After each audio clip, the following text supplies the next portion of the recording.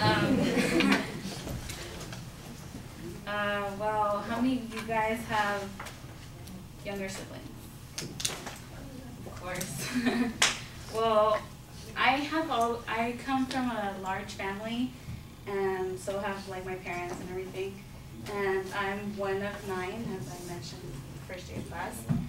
And I love having a big family. Like, it's like the world to me, it's who I am. And for some reason, I'm never gonna forget this. My mom was pregnant with my youngest brother, Alex. And I'm always happy to have an addition to the family. Like, to this day, if my mom says she was pregnant, I'd be like, yay, you know? But for some reason, when my dad called me, he told me, you have a new little brother. I cried. And I don't remember whether it was because I was happy or angry or sad. I just remember crying, and I had never reacted that way to any of my other brothers or sisters. And what I realized from my youngest brother is that we all, as older siblings, have a kind of like a maternal instinct, a paternal instinct, and that you, like, from that you sacrifice and you have patience. I'm never gonna forget the longest minute of my life. My little brother Alex, I think he was 2 or 3 years old. He was choking on a little toy. They're called bakugans, I think, I don't know.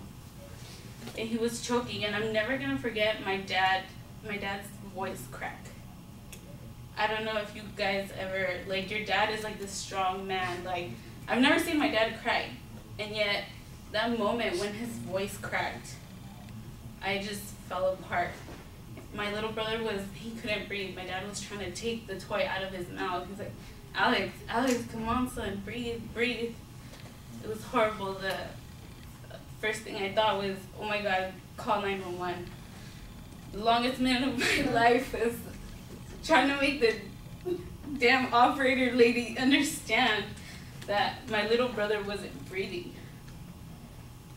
And yeah, she's like, 911, what's your emergency? I'm just like hurry, like, I need someone. My little brother's not breathing, he's not breathing.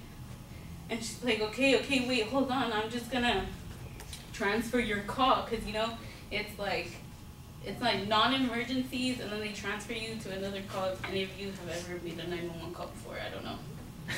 But she was like, okay, I'll transfer you. I'm like, why are you transferring, lady? I need your help. Like, my brother's not breathing, come on, like, hurry up.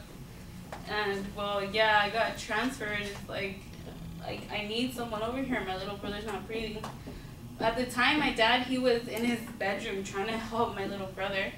And he was just, like, frantic. He was, like, all over the place trying to, like, give him, is it CPR? No, not CPR. Yeah, high And, like, I remember, I'm not going to forget the sight of when he was trying to, my little brother's spit it was blood. Never going to forget that. And just before the ambulance came, the stupid little toy came out.